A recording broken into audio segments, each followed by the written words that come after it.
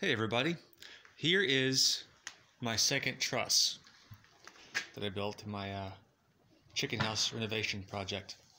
This is a smaller truss. It's only 9.5 inches wide, but it's also 20 feet and 6 inches long. I built a smaller diameter pipe than the first one. It's made with 1 inch for the runners and 3/4 inch for the diagonal pieces. And then I cut up some old angle iron and used those for the upright pieces. So all in all, I've got, I think, $15 in this truss. So it's definitely cheaper than building out of wood.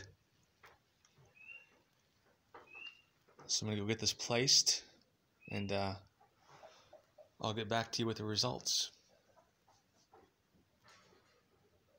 If you have any questions on this, go ahead and leave a comment and ask. I'll try to get back with you. If you want to see more projects, like and subscribe. Thanks.